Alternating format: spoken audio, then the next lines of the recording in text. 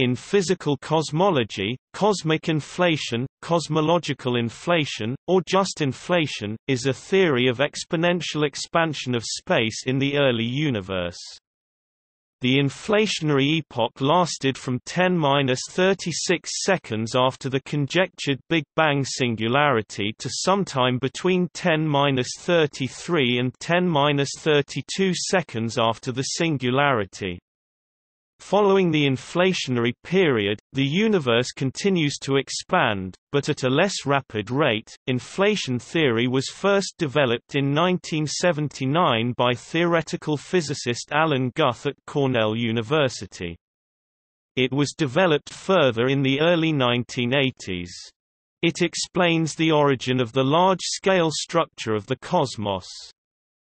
Quantum fluctuations in the microscopic inflationary region, magnified to cosmic size, become the seeds for the growth of structure in the universe. See galaxy formation and evolution and structure formation. Many physicists also believe that inflation explains why the universe appears to be the same in all directions, isotropic, why the cosmic microwave background radiation is distributed evenly, why the universe is flat, and why no magnetic monopoles have been observed. The detailed particle physics mechanism responsible for inflation is unknown. The basic inflationary paradigm is accepted by most physicists, as a number of inflation model predictions have been confirmed by observation. However, a substantial minority of scientists dissent from this position.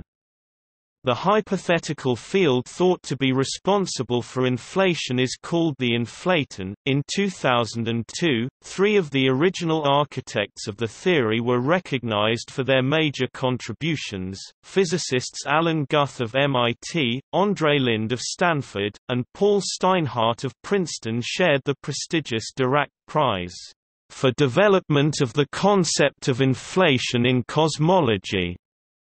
In 2012, Alan Guth and Andre Linde were awarded the Breakthrough Prize in Fundamental Physics for their invention and development of inflationary cosmology.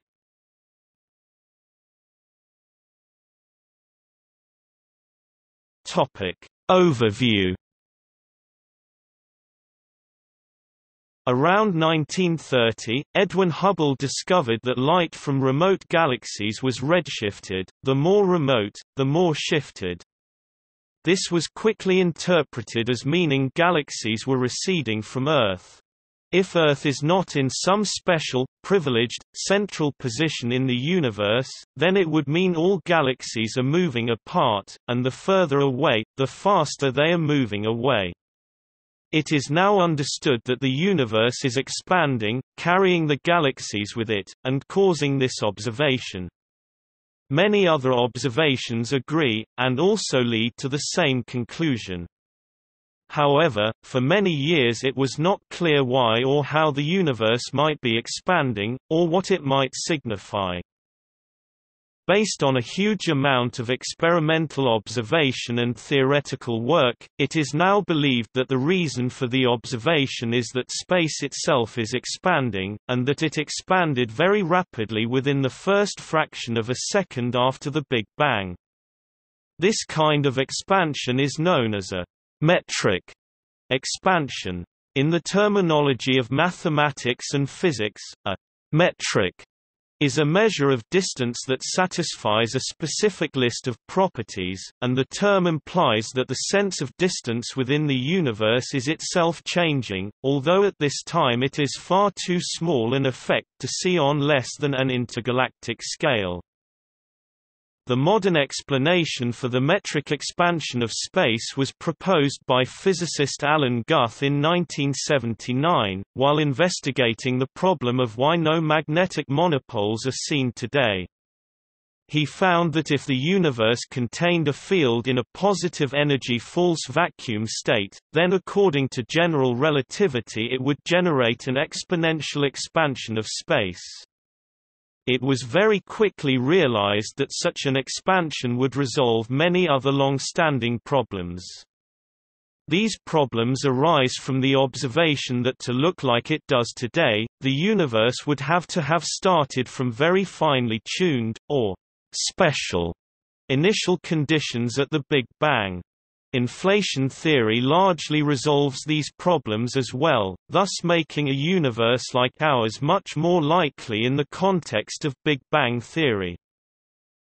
No physical field has yet been discovered that is responsible for this inflation. However, such a field would be scalar, and the first relativistic scalar field proven to exist was only discovered in 2012-2013 and is still being researched. So it is not seen as problematic that a field responsible for cosmic inflation and the metric expansion of space has not yet been discovered. The proposed field and its quanta, the subatomic particles related to it, have been named the inflaton.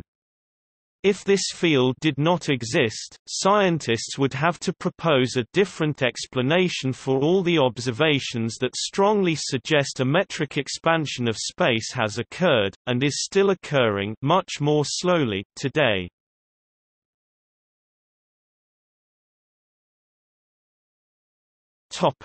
Theory. An expanding universe generally has a cosmological horizon, which, by analogy with the more familiar horizon caused by the curvature of Earth's surface, marks the boundary of the part of the universe that an observer can see. Light or other radiation emitted by objects beyond the cosmological horizon in an accelerating universe never reaches the observer, because the space in between the observer and the object is expanding too rapidly. The observable universe is one causal patch of a much larger unobservable universe. Other parts of the universe cannot communicate with Earth yet. These parts of the universe are outside our current cosmological horizon. In the standard hot Big Bang model, without inflation, the cosmological horizon moves out, bringing new regions into view. Yet as a local observer sees such a region for the first time, it looks no different from any other region of space the local observer has already seen. Its background radiation is at nearly the same temperature as the background radiation of other regions, and its space-time curvature is evolving lockstep with the others. This presents a mystery. How did these new regions know what temperature and curvature they were supposed to have? They couldn't have learned it by getting signals, because they were not previously in communication with our past light cone. Inflation answers this question by postulating that all the regions come from an earlier era with a big vacuum energy, or cosmological constant. A space with a cosmological constant is qualitatively different. Instead of moving outward, the cosmological horizon stays put. For any one observer, the distance to the cosmological horizon is constant. With exponentially expanding space, two nearby observers are separated very quickly, so much so, that the distance between them quickly exceeds the limits of communications. The spatial slices are expanding very fast to cover huge volumes. Things are constantly moving beyond the cosmological horizon, which is a fixed distance away, and everything becomes homogeneous. As the inflationary field slowly relaxes to the vacuum, the cosmological constant goes to zero and space begins to expand normally.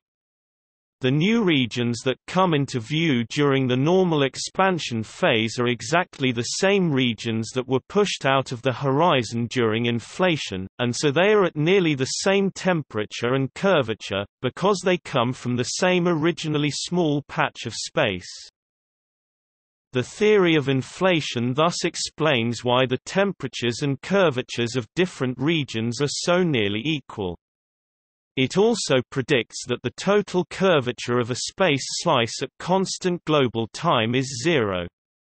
This prediction implies that the total ordinary matter, dark matter and residual vacuum energy in the universe have to add up to the critical density, and the evidence supports this. More strikingly, inflation allows physicists to calculate the minute differences in temperature of different regions from quantum fluctuations during the inflationary era, and many of these quantitative predictions have been confirmed.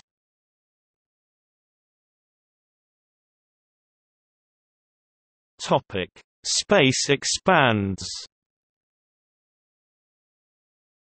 In a space that expands exponentially or nearly exponentially with time, any pair of free-floating objects that are initially at rest will move apart from each other at an accelerating rate, at least as long as they are not bound together by any force.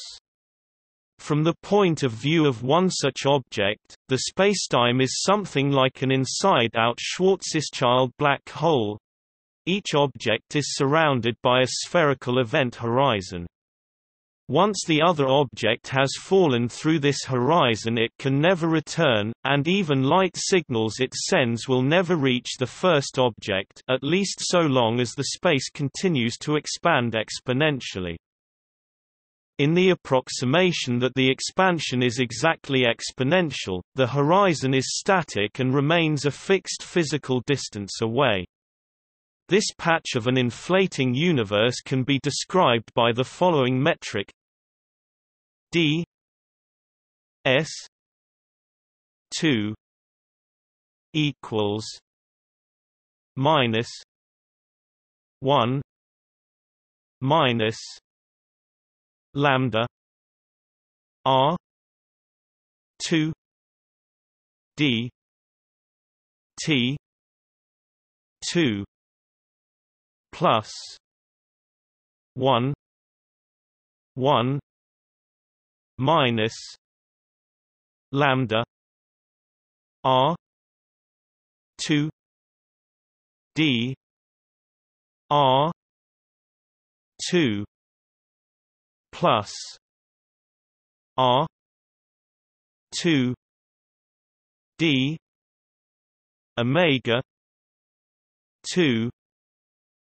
display style ds caret 2 equals 1 lambda r caret 2 dt caret 2 plus 1 over 1 lambda r caret 2 doctor caret 2 plus r caret 2 d omega caret 2. This exponentially expanding spacetime is called a de Sitter space, and to sustain it there must be a cosmological constant, a vacuum energy density that is constant in space and time and proportional to lambda in the above metric. For the case of exactly exponential expansion, the vacuum energy has a negative pressure P equal in magnitude to its energy density ρ. The equation of state is P equals minus ρ. Inflation is typically not an exactly exponential expansion, but rather quasi or near exponential. In such a universe, the horizon will slowly grow with time as the vacuum energy density gradually decreases.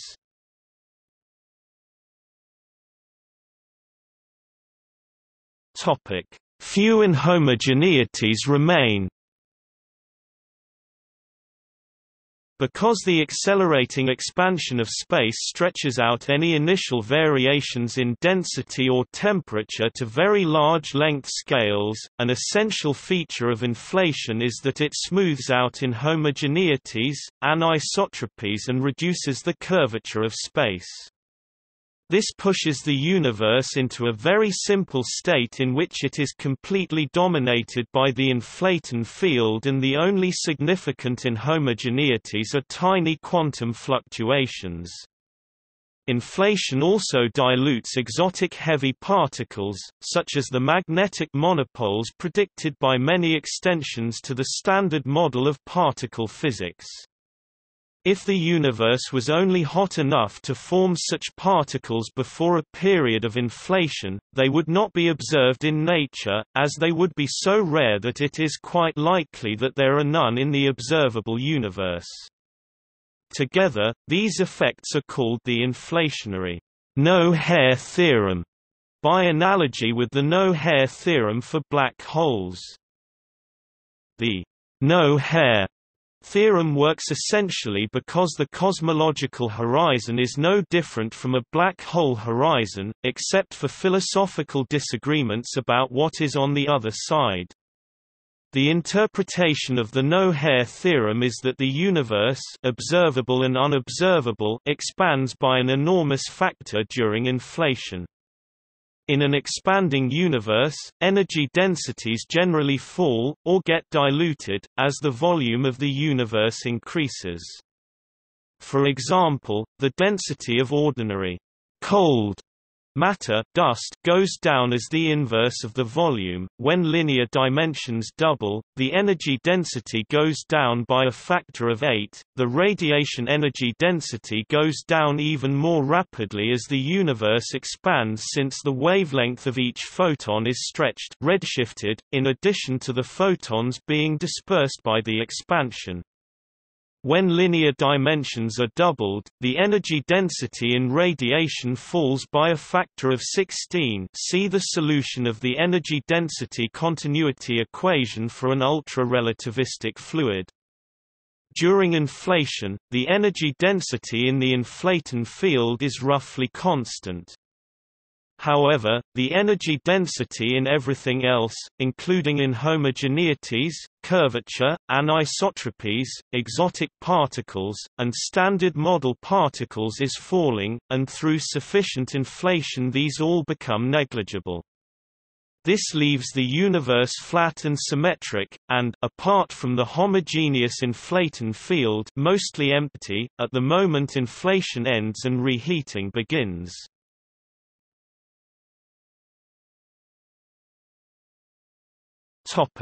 Duration. A key requirement is that inflation must continue long enough to produce the present observable universe from a single, small inflationary Hubble volume. This is necessary to ensure that the universe appears flat, homogeneous and isotropic at the largest observable scales. This requirement is generally thought to be satisfied if the universe expanded by a factor of at least 1026 during inflation.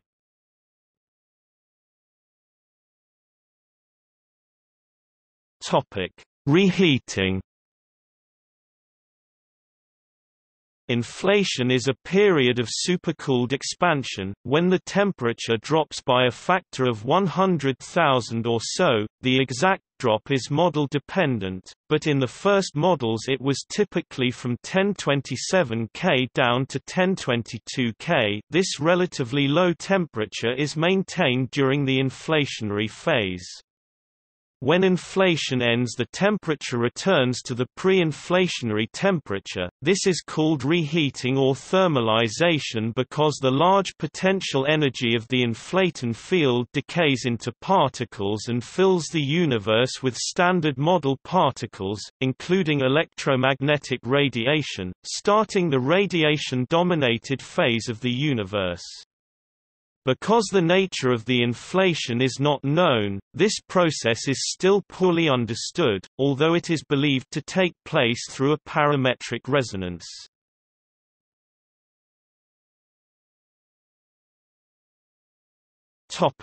Motivations.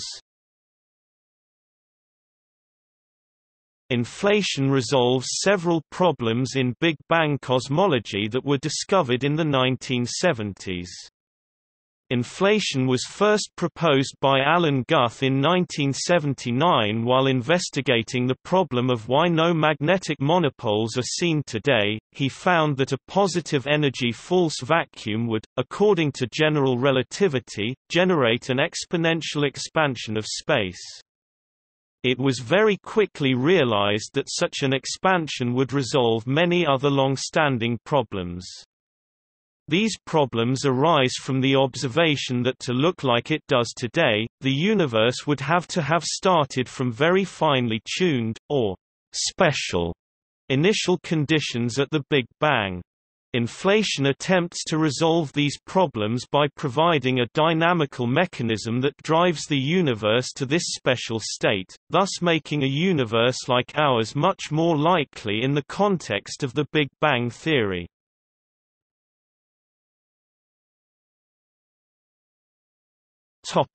Horizon problem.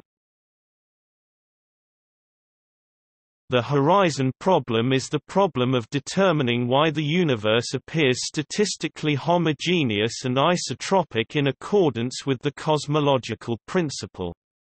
For example, molecules in a canister of gas are distributed homogeneously and isotropically because they are in thermal equilibrium. Gas throughout the canister has had enough time to interact to dissipate inhomogeneities and anisotropies. The situation is quite different in the Big Bang model without inflation, because gravitational expansion does not give the early universe enough time to equilibrate. In a Big Bang with only the matter and radiation known in the Standard Model, two widely separated regions of the observable universe cannot have equilibrated because they move apart from each other faster than the speed of light and thus have never come into causal contact. In the early universe, it was not possible to send a light signal between the two regions. Because they have had no interaction, it is difficult to explain why they have the same temperature, are thermally equilibrated. Historically, proposed solutions included the Phoenix universe of Georges Lemaitre, the related oscillatory universe of Richard Chase Tolman, and the Mixmaster universe of Charles Misner. Lemaitre and Tolman proposed that a universe undergoing a number of cycles of contraction and expansion could come into thermal equilibrium. Their models failed, however, because of the buildup of entropy over several cycles. Misner made the ultimately incorrect conjecture that the Mixmaster mechanism, which made the universe more chaotic, could lead to statistical homogeneity and isotropy.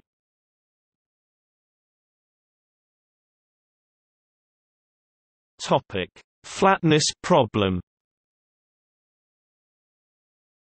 The flatness problem is sometimes called one of the Dick coincidences, along with the cosmological constant problem.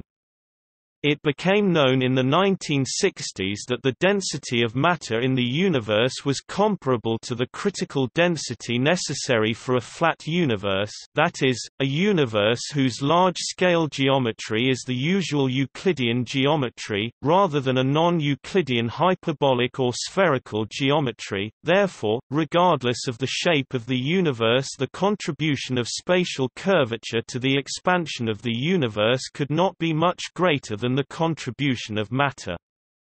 But as the universe expands, the curvature redshifts away more slowly than matter and radiation. Extrapolated into the past, this presents a fine-tuning problem because the contribution of curvature to the universe must be exponentially small, 16 orders of magnitude less than the density of radiation at Big Bang nucleosynthesis, for example. This problem is exacerbated by recent observations of the cosmic microwave background that have demonstrated that the universe is flat to within a few percent.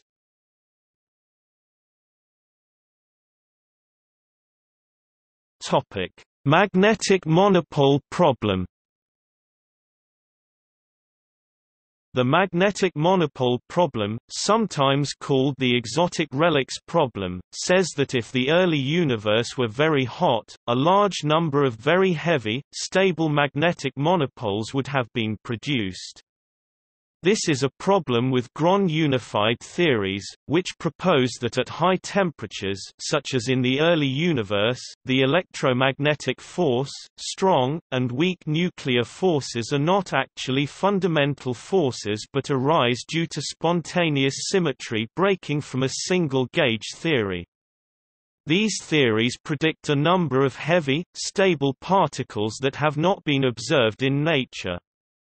The most notorious is the magnetic monopole, a kind of stable, heavy charge of magnetic field. Monopoles are predicted to be copiously produced following Grand unified theories at high temperature, and they should have persisted to the present day, to such an extent that they would become the primary constituent of the universe. Not only is that not the case, but all searches for them have failed, placing stringent limits on the density of relic magnetic monopoles in the universe. A period of inflation that occurs below the temperature where magnetic monopoles can be produced would offer a possible resolution of this problem. Monopoles would be separated from each other as the universe around them expands, potentially lowering their observed density by many orders of magnitude. Though, as cosmologist Martin Rees has written, skeptics about exotic physics might not be hugely impressed by a theoretical argument to explain the absence of particles that are themselves only hypothetical. Preventive medicine can readily seem 100% effective against a disease that doesn't exist.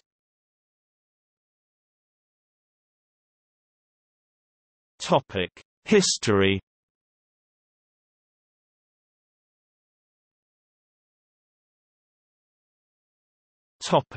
Precursors. In the early days of general relativity, Albert Einstein introduced the cosmological constant to allow a static solution, which was a three-dimensional sphere with a uniform density of matter. Later, Willem de Sitter found a highly symmetric inflating universe, which described a universe with a cosmological constant that is otherwise empty. It was discovered that Einstein's universe is unstable, and that small fluctuations cause it to collapse or turn into a de Sitter universe.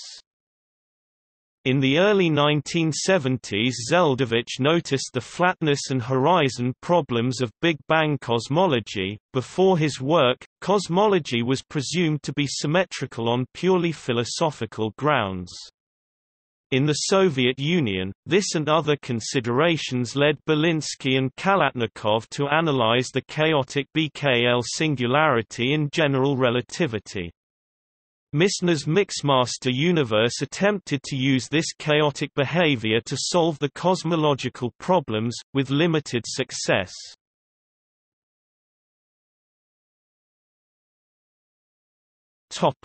False vacuum. In the late 1970s, Sidney Coleman applied the instanton techniques developed by Alexander Polyakov and collaborators to study the fate of the false vacuum in quantum field theory. Like a metastable phase in statistical mechanics, water below the freezing temperature or above the boiling point, a quantum field would need to nucleate a large enough bubble of the new vacuum, the new phase, in order to make a transition. Coleman found the most likely decay pathway for vacuum decay and calculated the inverse lifetime per unit volume.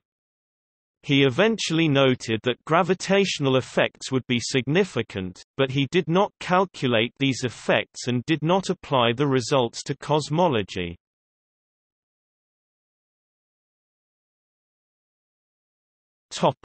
Starobinsky inflation. In the Soviet Union, Alexei Starobinsky noted that quantum corrections to general relativity should be important for the early universe. These generically lead to curvature-squared corrections to the Einstein-Hilbert action and a form of F(r) modified gravity.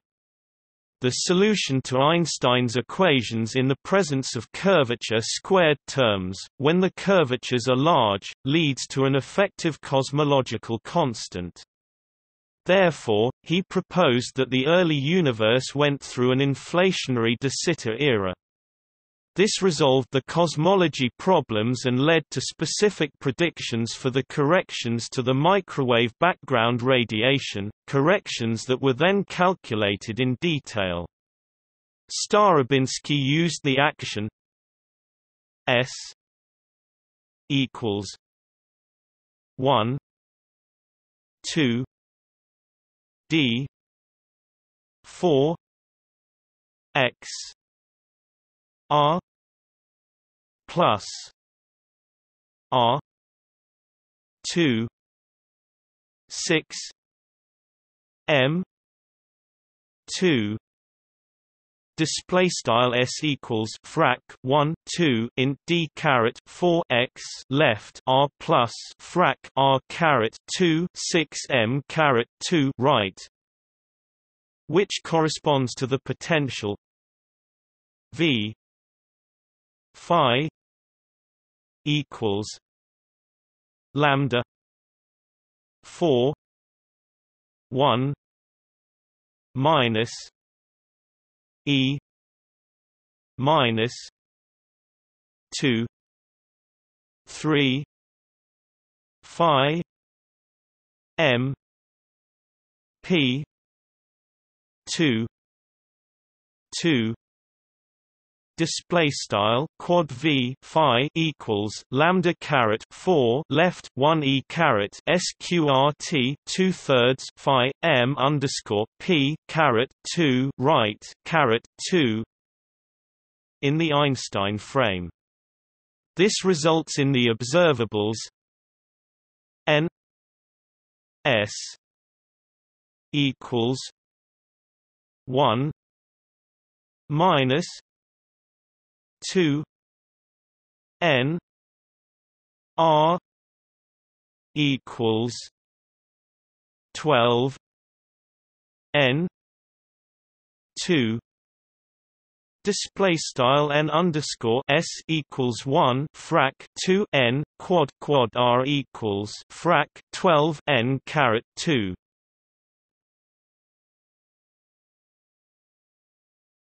Topic: Monopole problem. In 1978, Zeldovich noted the monopole problem, which was an unambiguous quantitative version of the horizon problem, this time in a subfield of particle physics, which led to several speculative attempts to resolve it. In 1980, Alan Guth realized that false vacuum decay in the early universe would solve the problem, leading him to propose a scalar-driven inflation. Starobinsky's and Guth's scenarios both predicted an initial de Sitter phase, differing only in mechanistic details.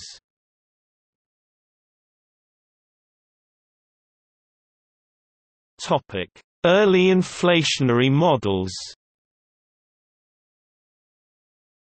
Guth proposed inflation in January 1980 to explain the non-existence of magnetic monopoles. It was Guth who coined the term inflation. At the same time, Starobinsky argued that quantum corrections to gravity would replace the initial singularity of the universe with an exponentially expanding de Sitter phase. In October 1980, Demosthenes Kazanas suggested that exponential expansion could eliminate the particle horizon and perhaps solve the horizon problem, while Sato suggested that an exponential expansion could eliminate domain walls, another kind of exotic relic. In 1981, Einhorn and Sato published a model similar to Guth's and showed that it would resolve the puzzle of the magnetic monopole abundance in grand unified theories.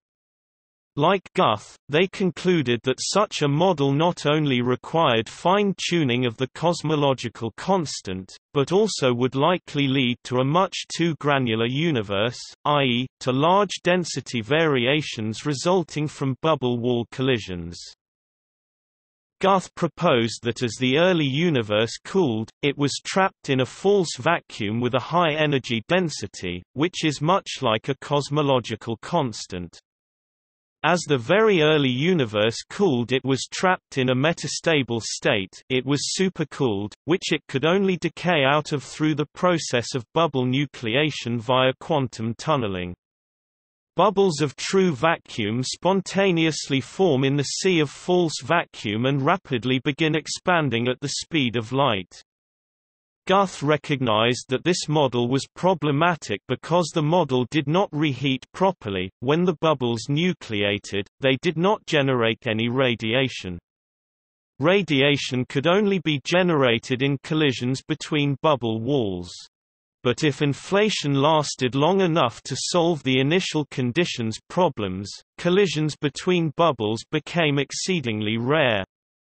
In any one causal patch it is likely that only one bubble would nucleate. Kazanas 1980 called this phase of the early universe, de Sitter's phase. The name, inflation, was given by Guth 1981. Guth himself did not refer to work of Kazanas until he published a book on the subject under the title, The Inflationary Universe, The Quest for a New Theory of Cosmic Origin, 1997, where he apologizes for not having referenced the work of Kazanas and of others, related to inflation.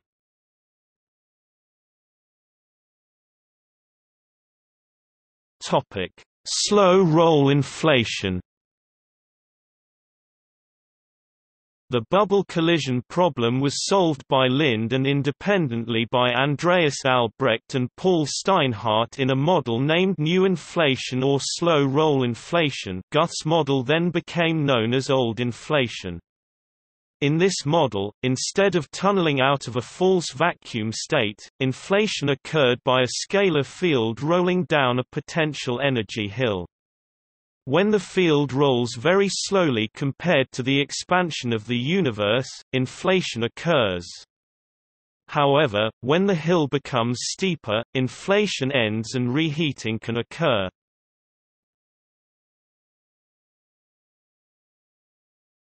Topic: Effects of asymmetries. Eventually, it was shown that new inflation does not produce a perfectly symmetric universe, but that quantum fluctuations in the inflaton are created. These fluctuations form the primordial seeds for all structure created in the later universe. These fluctuations were first calculated by Vyacheslav Mukhanov and G. V. Chebysov in analyzing Starobinsky's similar model. In the context of inflation, they were worked out independently of the work of Mukhanov and Chebysov at the 3-week 1982 Nuffield workshop on the very early universe at Cambridge University. The fluctuations were calculated by 4 groups working separately over the course of the workshop: Stephen Hawking, Starobinsky, Guth and So-Young Pai, and Bardeen, Steinhardt and Turner.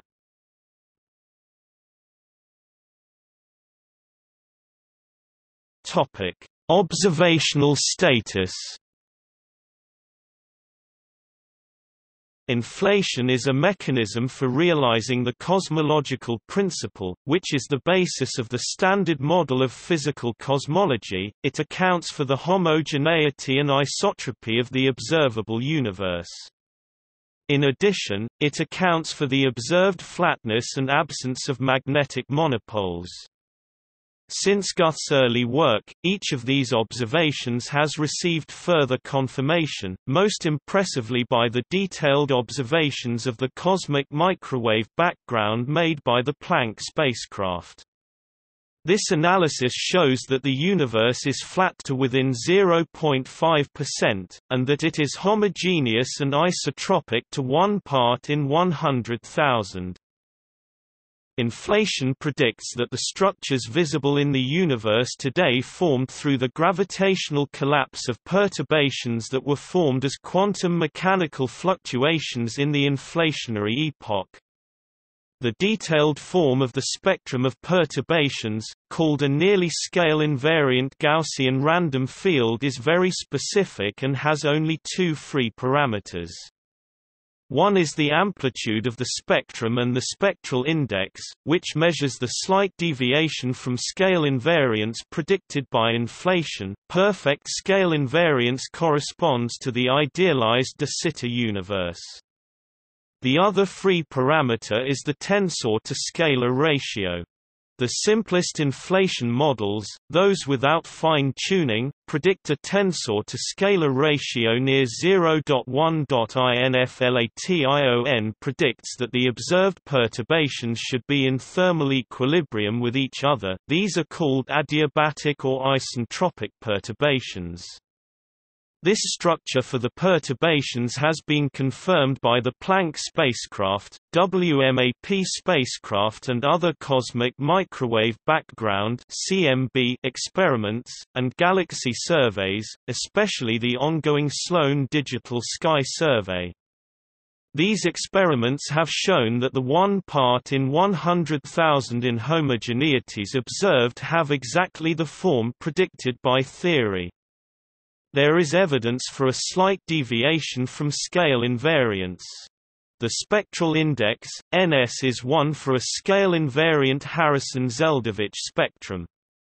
The simplest inflation models predict that NS is between 0.92 and 0.98. This is the range that is possible without fine-tuning of the parameters related to energy.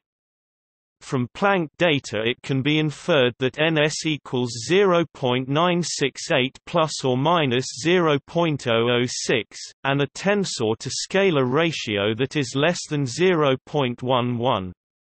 These are considered an important confirmation of the theory of inflation. Various inflation theories have been proposed that make radically different predictions, but they generally have much more fine-tuning than should be necessary. As a physical model, however, inflation is most valuable in that it robustly predicts the initial conditions of the universe based on only two adjustable parameters, the spectral index that can only change in a small range and the amplitude of the perturbations. Except in contrived models, this is true regardless of how inflation is realized in particle physics. Occasionally, effects are observed that appear to contradict the simplest models of inflation. The first-year WMAP data suggested that the spectrum might not be nearly scale invariant, but might instead have a slight curvature. However, the third-year data revealed that the effect was a statistical anomaly.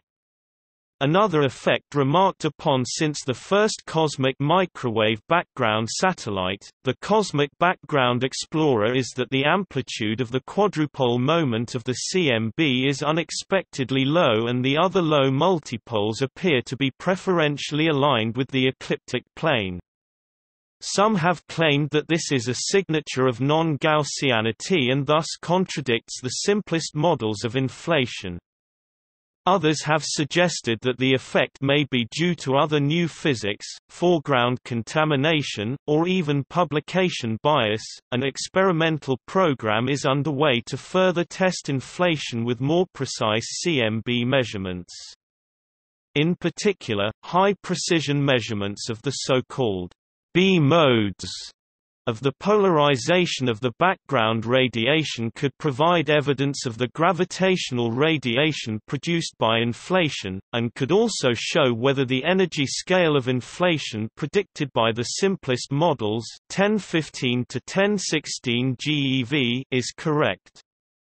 In March 2014, it was announced that B-mode CMB polarization consistent with that predicted from inflation had been demonstrated by a South Pole experiment. However, on 19 June 2014, lowered confidence in confirming the findings was reported. On 19 September 2014, a further reduction in confidence was reported and, on 30 January 2015, even less confidence yet was reported. Other potentially corroborating measurements are expected from the Planck spacecraft, although it is unclear if the signal will be visible, or if contamination from foreground sources will interfere. Other forthcoming measurements, such as those of 21 cm radiation emitted and absorbed from neutral hydrogen before the first stars formed, may measure the power spectrum with even greater resolution than the CMB and galaxy surveys, although it is not known if these measurements will be possible or if interference with radio sources on Earth and in the galaxy will be too great.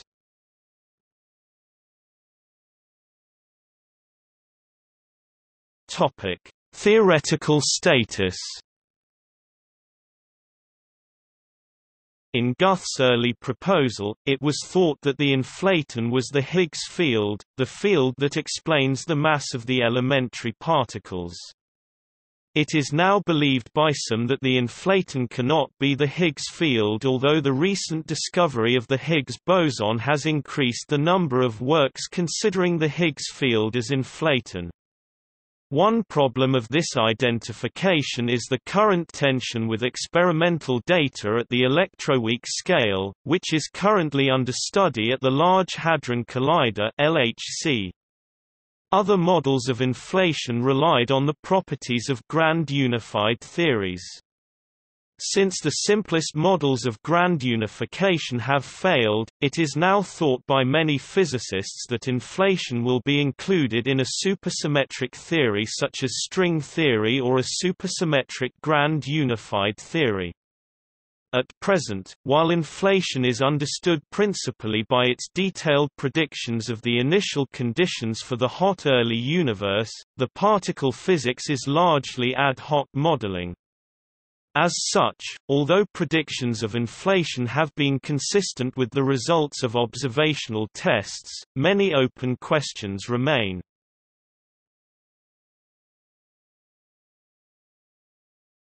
Topic: Fine-tuning problem. One of the most severe challenges for inflation arises from the need for fine-tuning. In new inflation, the slow roll conditions must be satisfied for inflation to occur.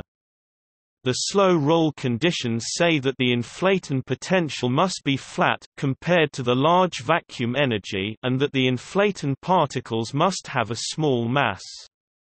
New inflation requires the universe to have a scalar field with an especially flat potential and special initial conditions. However, explanations for these fine-tunings have been proposed. For example, classically scale-invariant field theories, where scale invariance is broken by quantum effects, provide an explanation of the flatness of inflationary potentials, as long as the theory can be studied through perturbation theory. Lind proposed a theory known as chaotic inflation, in which he suggested that the conditions for inflation were actually satisfied quite generically. Inflation will occur in virtually any universe that begins in a chaotic, high-energy state that has a scalar field with unbounded potential energy. However, in his model the inflaton field necessarily takes values larger than 1 Planck unit. For this reason, these are often called large field models and the competing new inflation models are called small field models. In this situation, the predictions of effective field theory are thought to be invalid, as renormalization should cause large corrections that could prevent inflation. This problem has not yet been resolved, and some cosmologists argue that the small field models, in which inflation can occur at a much lower energy scale, are better models. While inflation depends on quantum field theory and the semi-classical approximation to quantum gravity in an important way, it has not been completely reconciled with these theories. Brandenburger commented on fine-tuning in another situation. The amplitude of the primordial inhomogeneities produced in inflation is directly tied to the energy scale of inflation. This scale is suggested to be around 1016 GeV or 10⁻³ times the Planck energy. The natural scale is naively the Planck scale, so this small value could be seen as another form of fine-tuning called a hierarchy problem. The energy density given by the scalar potential is down by 10⁻12 compared to the Planck density. This is not usually considered to be a critical problem, however, because the scale of inflation corresponds naturally to the scale of gauge unification.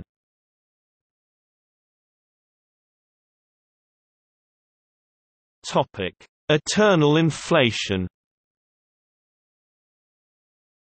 In many models, the inflationary phase of the universe's expansion lasts forever in at least some regions of the universe. This occurs because inflating regions expand very rapidly, reproducing themselves. Unless the rate of decay to the non-inflating phase is sufficiently fast, new inflating regions are produced more rapidly than non-inflating regions. In such models, most of the volume of the universe is continuously inflating at any given time. All models of eternal inflation produce an infinite, hypothetical multiverse, typically a fractal. The multiverse theory has created significant dissension in the scientific community about the viability of the inflationary model. Paul Steinhardt, one of the original architects of the inflationary model, introduced the first example of eternal inflation in 1983. He showed that the inflation could proceed forever by producing bubbles of non-inflating space filled with hot matter and radiation surrounded by empty space that continues to inflate. The bubbles could not grow fast enough to keep up with the inflation. Later that same year, Alexander Vilenkin showed that eternal inflation is generic. Although new inflation is classically rolling down the potential, quantum fluctuations can sometimes lift it to previous levels. These regions in which the inflaton fluctuates upwards expand much faster than regions in which the inflaton has a lower potential energy, and tend to dominate in terms of physical volume. It has been shown that any inflationary theory with an unbounded potential is eternal. There are well-known theorems that this steady state cannot continue forever into the past. Inflationary spacetime, which is similar to de Sitter space, is incomplete without a contracting region. However, unlike de Sitter space, fluctuations in a contracting inflationary space collapse to form a gravitational singularity, a point where densities become infinite. Therefore, it is necessary to have a theory for the universe's initial conditions. In eternal inflation, regions with inflation have an exponentially growing volume, while regions that are not inflating don't. This suggests that the volume of the inflating part of the universe in the global picture is always unimaginably larger than the part that has stopped inflating, even though inflation eventually ends as seen by any single pre-inflationary observer. Scientists disagree about how to assign a probability distribution to this hypothetical anthropic landscape. If the probability of different regions is counted by volume, one should expect that inflation will never end, or applying boundary conditions that a local observer exists to observe it, that inflation will end as late as possible. Some physicists believe this paradox can be resolved by weighting observers by their pre-inflationary volume. Others believe that there is no resolution to the paradox and that the multiverse is a critical flaw in the inflationary paradigm. Paul Steinhardt, who first introduced the eternal inflationary model, later became one of its most vocal critics for this reason.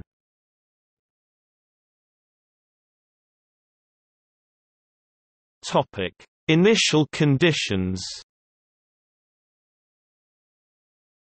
Some physicists have tried to avoid the initial conditions problem by proposing models for an eternally inflating universe with no origin. These models propose that while the universe, on the largest scales, expands exponentially, it was, is and always will be, spatially infinite and has existed, and will exist, forever. Other proposals attempt to describe the ex nihilo creation of the universe based on quantum cosmology and the following inflation.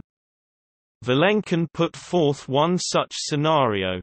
Hartle and Hawking offered the no-boundary proposal for the initial creation of the universe in which inflation comes about naturally. Guth described the inflationary universe as the ultimate free lunch. New universes, similar to our own, are continually produced in a vast inflating background. Gravitational interactions, in this case, circumvent but do not violate the first law of thermodynamics, energy conservation, and the second law of thermodynamics, entropy and the arrow of time problem. However, while there is consensus that this solves the initial conditions problem, some have disputed this, as it is much more likely that the universe came about by a quantum fluctuation. Don Page was an outspoken critic of inflation because of this anomaly. He stressed that the thermodynamic arrow of time necessitates low-entropy initial conditions, which would be highly unlikely. According to them, rather than solving this problem, the inflation theory aggravates it. The reheating at the end of the inflation era increases entropy, making it necessary for the initial state of the universe to be even more orderly than in other Big Bang theories with no inflation phase. Hawking and Page later found ambiguous results when they attempted to compute the probability of inflation in the Hartle-Hawking initial state. Other authors have argued that, since inflation is eternal, the probability doesn't matter as long as it is not precisely zero. Once it starts, inflation perpetuates itself and quickly dominates the universe. However, Albrecht and Lorenzo Sorbo argued that the probability of an inflationary cosmos, consistent with today's observations, emerging by a random fluctuation from some pre-existent state is much higher than that of a non-inflationary cosmos. This is because the seed amount of non-gravitational energy required for the inflationary cosmos is so much less than that for a non-inflationary alternative, which outweighs any entropic considerations. Another problem that has occasionally been mentioned is the trans-Planckian problem or trans-Planckian effects. Since the energy scale of inflation and the Planck scale are relatively close, some of the quantum fluctuations that have made up the structure in our universe were smaller than the Planck length before inflation. Therefore, there ought to be corrections from Planck scale physics, in particular the unknown quantum theory of gravity. Some disagreement remains about the magnitude of this effect, about whether it is just on the threshold of detectability or completely undetectable.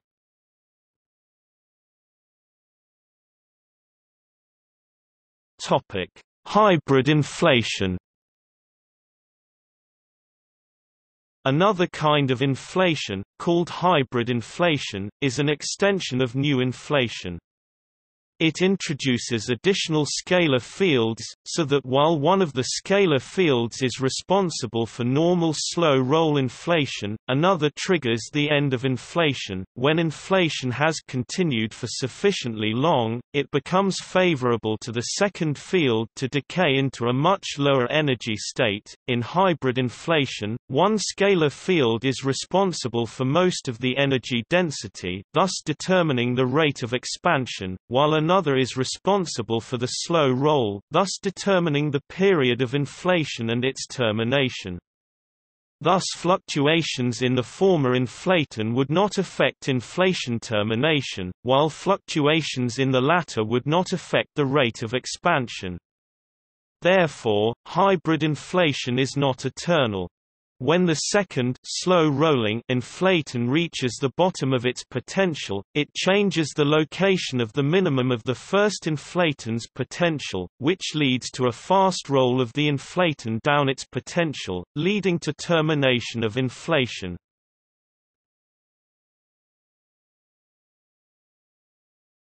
Topic: Relation to dark energy. Dark energy is broadly similar to inflation and is thought to be causing the expansion of the present-day universe to accelerate. However, the energy scale of dark energy is much lower, 10⁻12 GeV, roughly 27 orders of magnitude less than the scale of inflation.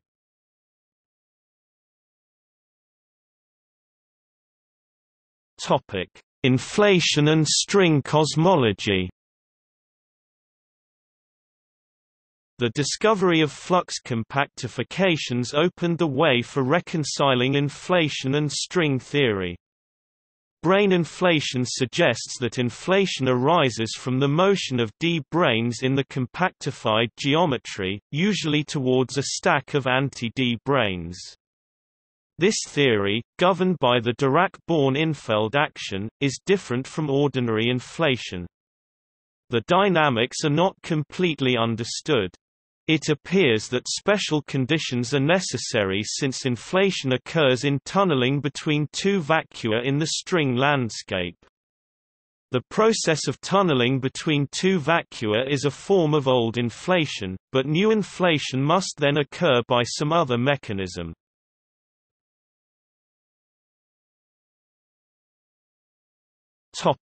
Inflation and loop quantum gravity. When investigating the effects the theory of loop quantum gravity would have on cosmology, a loop quantum cosmology model has evolved that provides a possible mechanism for cosmological inflation.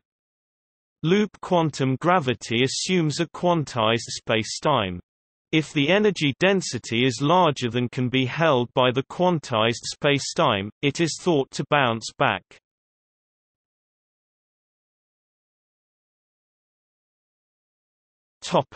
Alternatives, adjuncts.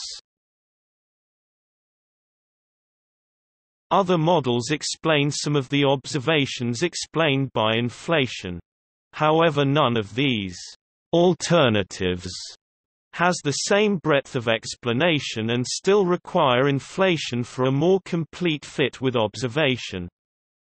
They should therefore be regarded as adjuncts to inflation, rather than as alternatives.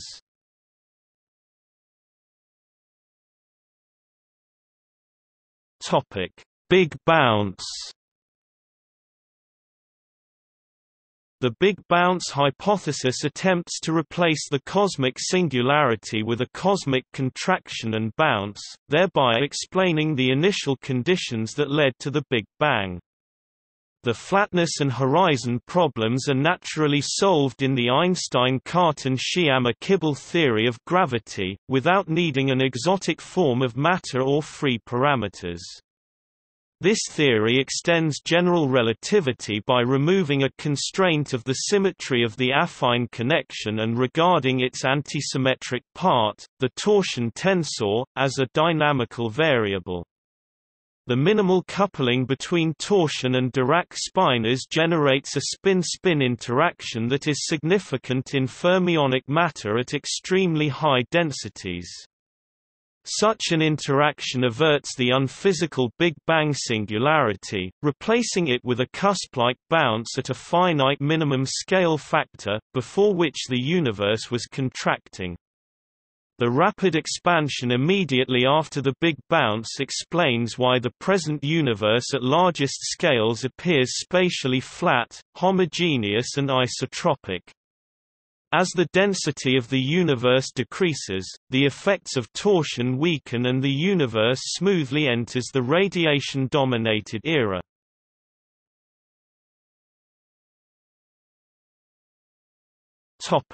Ekpyrotic and cyclic models. The ekpyrotic and cyclic models are also considered adjuncts to inflation. These models solve the horizon problem through an expanding epoch well before the Big Bang, and then generate the required spectrum of primordial density perturbations during a contracting phase leading to a big crunch. The universe passes through the Big Crunch and emerges in a hot Big Bang phase. In this sense they are reminiscent of Richard Chase Tolman's oscillatory universe. In Tolman's model, however, the total age of the universe is necessarily finite, while in these models this is not necessarily so. Whether the correct spectrum of density fluctuations can be produced, and whether the universe can successfully navigate the Big Bang, Big Crunch transition, remains a topic of controversy in current research. Ekpyrotic models avoid the magnetic-monopole problem as long as the temperature at the Big Crunch, Big Bang transition remains below the grand unified scale, as this is the temperature required to produce magnetic monopoles in the first place. As things stand, there is no evidence of any slowing down of the expansion, but this is not surprising as each cycle is expected to last on the order of 1 trillion years.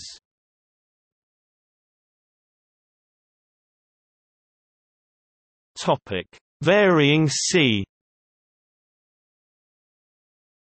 Another adjunct, the varying speed of light model, was offered by Jean-Pierre Petit in 1988, John Moffat in 1992, and the two-man team of Andreas Albrecht and João Magalhães in 1998.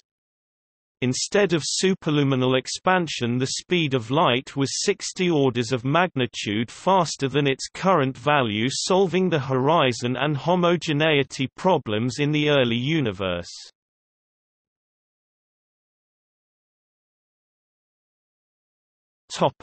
String gas cosmology.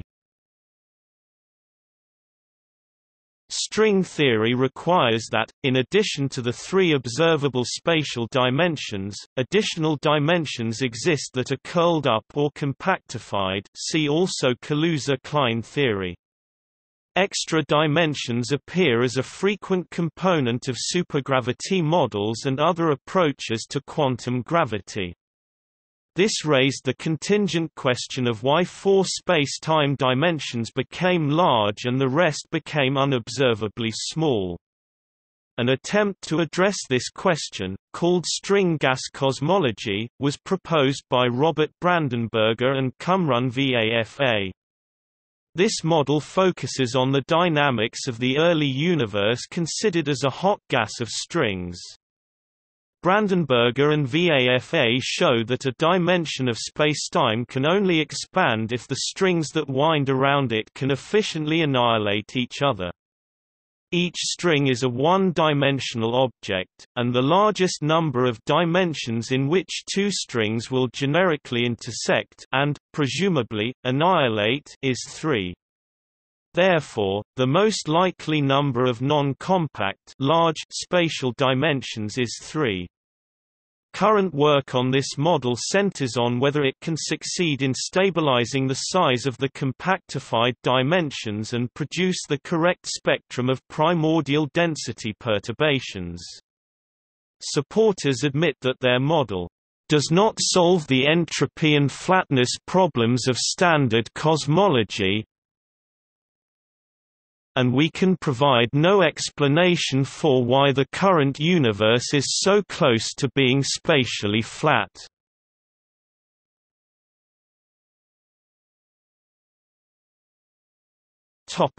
Criticisms. Since its introduction by Alan Guth in 1980, the inflationary paradigm has become widely accepted. Nevertheless, many physicists, mathematicians, and philosophers of science have voiced criticisms, claiming untestable predictions and a lack of serious empirical support. In 1999, John Earman and Jesus Mosterin published a thorough critical review of inflationary cosmology, concluding, "We do not think that there are, as yet, good grounds for admitting any of the models of inflation into the standard core of cosmology." In order to work, and as pointed out by Roger Penrose from 1986 on, inflation requires extremely specific initial conditions of its own, so that the problem or pseudo-problem of initial conditions is not solved. There is something fundamentally misconceived about trying to explain the uniformity of the early universe as resulting from a thermalization process. For, if the thermalization is actually doing anything, then it represents a definite increasing of the entropy. Thus, the universe would have been even more special before the thermalization than after. The problem of specific or fine-tuned initial conditions would not have been solved, it would have gotten worse. At a conference in 2015, Penrose said that, "Inflation isn't falsifiable, it's falsified." Bicep did a wonderful service by bringing all the inflationists out of their shell, and giving them a black eye. A recurrent criticism of inflation is that the invoked inflation field does not correspond to any known physical field, and that its potential energy curve seems to be an ad hoc contrivance to accommodate almost any data obtainable. Paul Steinhardt, one of the founding fathers of inflationary cosmology, has recently become one of its sharpest critics. He calls bad inflation a period of accelerated expansion whose outcome conflicts with observations, and good inflation one compatible with them. Not only is bad inflation more likely than good inflation, but no inflation is more likely than either. Roger Penrose considered all the possible configurations of the inflaton and gravitational fields. Some of these configurations lead to inflation. Other configurations lead to a uniform, flat universe directly, without inflation. Obtaining a flat universe is unlikely overall. Penrose's shocking conclusion, though, was that obtaining a flat universe without inflation is much more likely than with inflation, by a factor of 10 to the googol 10 to the 100 power. Together with Anna Idges and Abraham Loeb, he wrote articles claiming that the inflationary paradigm is in trouble in view of the data from the Planck satellite. Counter-arguments were presented by Alan Guth, David Kaiser, and Yasunori Nomura and by André Linde, saying that, "Cosmic inflation is on a stronger footing than ever before."